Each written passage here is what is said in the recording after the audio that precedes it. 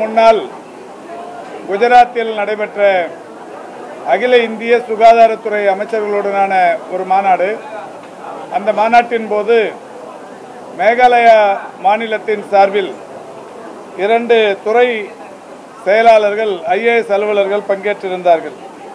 குறிப்பாக திரு ராம்குமார் அவர்கள், தேசிய நலவாழ்வு குடும்பத்தின் இயக்குனர் திரு ராம்குமார் அவர்கள், தமிழகத்தை கோவை பகுதியைச் சேர்ந்த அவர் அங்கே மேகாலயா மாநிலத்தின் தேசிய நலவாழ்வு குடும்ப இயக்குநராக பணியாற்றி வருகிறார். அதேபோல் திரு சம்பத்குமார் அவர்கள் ஆந்திர மாநிலத்தைச் சேர்ந்தவர். அவர் அந்த மாநிலத்தின் சுகாதாரத்துறை அரசின் முதன்மை செயலாளராக பணியாற்றி வருகிறார். கடந்த 1.5 ஆண்டுகளுக்கு முன்னால் நடைபெற்ற அந்த மாநாட்டில் அவ்விருவரும் நம்மை சந்தித்து நானும் நம்முடைய துறையின் செயலாளர் அவர்களும் அந்த மாநாட்டில் பங்கேற்பதற்காக சென்றிருந்தோம். அப்பொழுது தமிழ்நாடு இன்றைக்கு மருத்துவ கட்டமைப்பில் மிக சிறப்பாக இருந்து கொண்டிருக்கிறது. மருத்துவமனைகளின் எண்ணிக்கையாக இருந்தாலும், மருத்துவக் கல்லூரிகளின் எண்ணிக்கையாக இருந்தாலும், குறிப்பாகவும் சிறப்பாகவும் நம்முடைய மாண்புமிகு தமிழ்நாட்டின் முதலமைச்சர் அவர்களால் 2021 ஆகஸ்ட் திங்கள் 5ஆம் தேதி கொண்டு வரப்பட்ட மக்களை தேடி மருத்துவம் என்கின்ற திட்டமாக இருந்தாலும் மிக சிறப்பான செயல்பாட்டில் இருக்கிறது. எனவே அந்த வகையில் எங்கள் மாநிலத்தைச் சேர்ந்த மருத்துவர்களுக்கும் நாம் ஒரு புரிந்துணர்வு ஒப்பந்தத்தை ஏற்படுத்தி, அந்த புரிந்துணர்வு ஒப்பந்தத்தின் மூலம் எங்கள் மாநிலத்திலிருந்து வருகிற மருத்துவர்களுக்கு மருத்துவ பயிற்சியை வழங்குகிற வகையில் ஒரு ஒப்பந்தத்தை போட்டுக்கொள்ளலாம் என்கின்ற வகையில் அன்றைக்கு கேட்டார்கள். மாண்புமிகு தமிழ்நாட்டின் முதலமைச்சர்களுடைய வழிகாட்டுதலின்படி இரு மாநிலங்களுக்கும் அந்த மருத்துவத்துறை சம்பந்தமான ஒரு புரிந்துணர்வு ஒப்பந்தம் கடந்த ஆண்டு செப்டம்பர் திங்களில் போடப்பட்டது. அந்த செப்டம்பர் திங்களில் போடப்பட்ட அந்த புரிந்துணர்வு ஒப்பந்தத்தின் அடிப்படையில் இன்றைக்கு 29 மருத்துவர்களுக்கு பயிற்சி கடந்த 6 மாத காலமாக வழங்கப்பட்டிருக்கிறது. உயிர்காக்கும் மருத்துவ, மயக்க மருத்துவம், பேறுகால அவசர சிகிச்சை மற்றும் அல்ட்ராசவுண்ட் ஆகிய துறைகளின் மூலம் 6 மாத காலமாக அவர்களுக்கு பயிற்சி வழங்கப்பட்டது. அந்த பயிற்சி இன்றைக்கு முடிவுற்று அந்த 29 மருத்துவர்களுக்கும் பயிற்சி நிறைவுற்றதற்கான அடையாளமாக சான்றிதழ்கள் வழங்கப்பட்டிருக்கிறது. இந்த நிகழ்ச்சியில் பங்கேற்பதற்கு மேகாலயா மாநிலத்திலிருந்து அந்த மாநிலத்தின் சுகாதாரத்துறை அமைச்சர் மாண்பிற்கினிய அம்பரீன் மேசல் லிங்கோ அவர்கள் பங்கேற்றிருக்கிறார்கள்.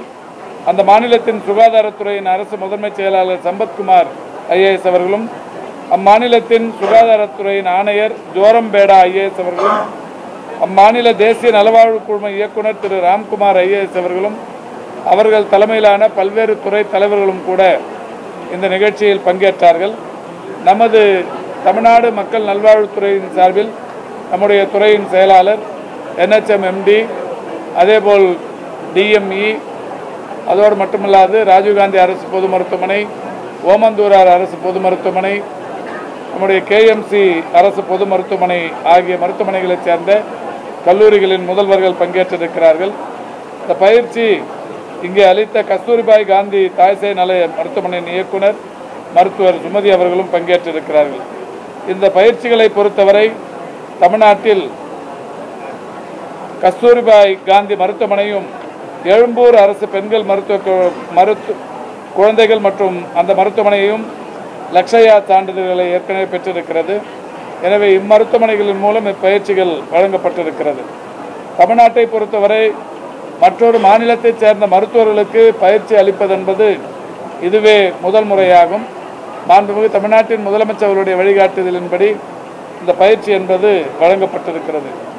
பயிற்சி வழங்கப்பட்டிருப்பதன் மூலம் மேகாலயா மாநிலத்தில் குறிப்பாக 7000 கிராமங்களை உள்ளடக்கியிருக்கிற அந்த மாநிலத்தில் மகப்பேறு, குழந்தைகள் இறப்பு, கர்ப்பிணி தாய்மார்கள் இறப்பு என்கின்ற அந்த விஷயத்திற்கு பெரிய அளவிலான உதவியாக இருக்கும் என்று மாநிலத்திலிருந்து வருகை தந்திருக்கிற IAS அலுவலர்கள் மகிழ்ச்சியோடு நன்றி தெரிவித்திருக்கிறார்கள்.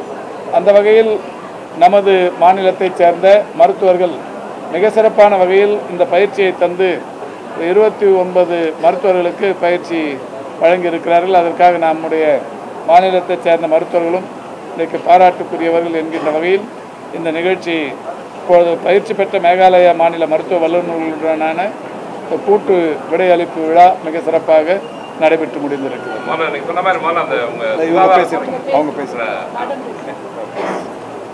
On behalf of the state of Meghalaya and the government of the state of Meghalaya, on behalf of my Honorable Chief Minister, I would like to thank the government of Tamil Nadu in the leadership of the Honorable Health Minister, Mr. Subramanian, the Honorable Chief Minister of Tamil Nadu, the Chief Secretary of the State of Tamil Nadu, the Director and MD of NHM, Director Research, all the other doctors who have helped us to train in 6 months' time 29 doctors who will now go back to the state of Meghalaya to serve the people of the state of Meghalaya in areas of the child and maternity departments. We hope that these programs will continue. This exchange of knowledge, this sharing of knowledge is India's greatest strength. And our doctors will go back home from the state of Tamil Nadu knowing very well that you have done them well, you have willingly trained them, and we hope that this relationship between the two states will continue to grow in the years to come. As I was saying, to save lives is something which we have taken an oath to, and we will go all out to ensure that we better our systems. We can only better our systems if there is this keen sharing and exchange of information and knowledge. Thank you so much to my officers who have put in so much effort, led by Sir Sampath Kumar. Amazing experience this has been for the doctors. We look forward to working in the future in a very big way with the government of Tamil Nadu. Thank you so much, sir. சொன்ன மாதிரி நம்ம சுகாதாரத்துறைக்கு ஒரு சிறந்த நாள்னே சொல்லலாம். ஒரு அற்புதமான ஒரு கடமையாட்டிருக்கீங்க. அதுக்கு வாழ்த்துக்கள் பத்திரிகை சார்பாக மக்கள் நல்வாழ்வுத்துறைக்கு மனமார்ந்த நன்றியும் வாழ்த்துக்களையும் உங்கள் டாக்டருக்கு சொல்லிக்கிறோம். அதே மாதிரி அவங்க இன்னொரு வேண்டுகோள் ராம்குமாருக்கு அவருக்கு வாழ்த்துக்கள் சொல்லணும். கோயம்புத்தூர்கார் இருந்து அந்த ஒரு எடுத்து பண்ணணுங்கிறது எல்லாத்துக்கும் வேணும். அதுவும் குறிப்பாக பின்தங்கிய மாநிலமான மேகாலயா போன்ற மாநிலங்களுக்கு மருத்துவ உதவி கண்டிப்பாக தேவை. எல்லாமே கிராமப்புறத்தில் இங்கே எவ்வளோ கஷ்டப்படுறோன்னு தெரியுது. இப்போ அவங்க சொன்ன மாதிரி நம்ம மக்கள் எது வந்தால் ட்ரைனிங்காக இருந்தாலும் கூட அந்த செயல்முறைக்கு வரும் பொழுது, ஏன்னா நம்ம மாநிலத்தை பொறுத்த வரைக்கும் இங்கே இருக்கிற அந்த தாய்மார்களுடைய பழக்க வழக்கம் வேற இருக்கும், அங்கே இருக்கும். அவங்க கூப்பிட்ட மாதிரி நம்ம மருத்துவ கூட எப்போ போகுதா அங்கே அனுப்ப போகிறீங்களா? இல்லை, இப்போ நம்முடைய மேகாலயா சுகாதாரத்துறை அமைச்சர் அது மாதிரி கூப்பிட்டுருக்காங்க. இங்கிருந்து மருத்துவர்கள் வரணும்னு சொல்லியிருக்கிறாங்க. உறுதியாக துறையின் செயலாளரும் துறை அலுவலர்களும் கூட முடிவெடுத்து விரைவில் இங்கிருந்தும் கூட ஒரு குழுவினரை அனுப்பி வைத்து இங்கிருந்து ட்ரெயின் பண்ணி போயிருக்கிறவங்களோட அங்கே செயல்பாடுகள் கண்டறிந்து, ஏன்னா இப்போ ஒரு 3 துறை வாரியாக உயிர் காக்கும் மயக்க மருத்துவம், பேறுகால அவசர சிகிச்சை, அல்ட்ராசவுண்ட் இந்த ட்ரைனிங்லாம் கொடுத்து இப்போவே இவங்க அங்கே போய் இம்ப்ளிமெண்ட் பண்ணுறதுக்கான ஒரு கிட்டும் தராங்க. ஒரு இங்கிருந்து தமிழ்நாடு அரசு அவங்களுக்கான அந்த 29 மருத்துவர்களுக்கும் ஒரு பெட்டகமும் கொடுத்து அனுப்புகிறாங்க. அதில் அவங்க என்னெல்லாம் ட்ரெயின் பண்ணிக்கிறாங்களோ அதை எப்படி அங்கே செயலாக்கம் பண்ணுறதுங்கிறதுக்கான எக்யூப்மெண்ட்ஸுமே கொடுத்து அனுப்புகிறாங்க. இதை எதிர்காலத்தில் இங்கிருந்தும் கூட ஒரு ட்ரூப் போய் சரியாக அந்த பணி நிற்கிறத ஊக்கப்படுத்துறதுக்கு போகிறதுக்கும் கூட வாய்ப்பு இருக்குது. மாண்புமிகு முதலமைச்சர் அவர்களுடைய ஒரு கைடன்ஸை பெற்று விரைவில் அதை அனுப்பி வைக்கணும்.